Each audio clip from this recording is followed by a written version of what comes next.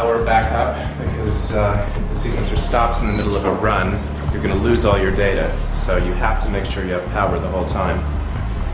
And it's in here, in this room, protected from the environment.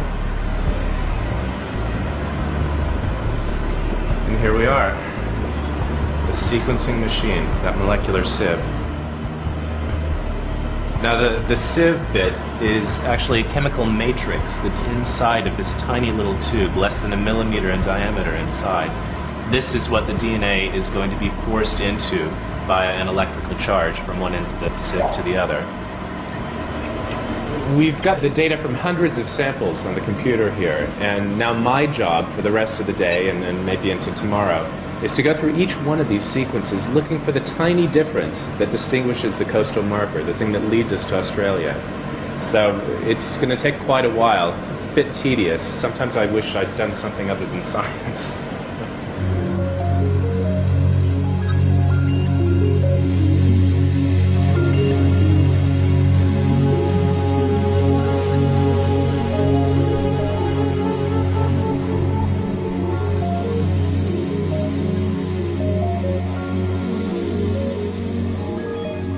If the marker's here, it'll give itself away as a tiny spelling mistake in just one of the 4 letters that spell out the story of our past.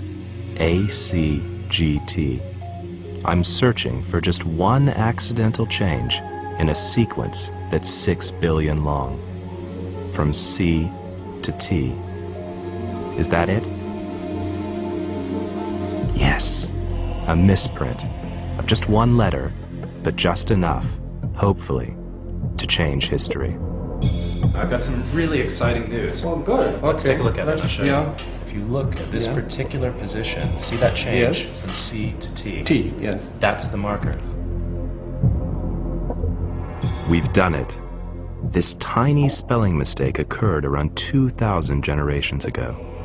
It proves that our African ancestors did pass through here on their way to Australia. In the end, one man from a small village west of Madurai had the answer.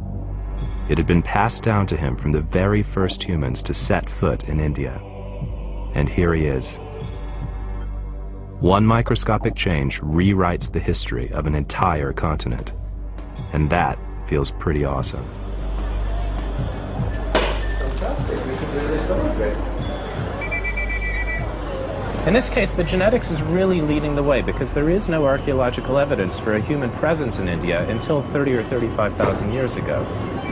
It's amazing for me to think that as I look out on the subcontinent of India, that people are carrying this signpost in their DNA. From Africa to Australia, and now, for the first time, the missing link we've found in India. The genetic evidence of modern man's first coastal migration to Australia. Most of the route would have been pretty easy, requiring the same beachcombing survival skills learned in Africa. But there was one final obstacle. Even at the height of the Ice Age, the coastline didn't quite reach to Australia. There were still 150 miles of open ocean.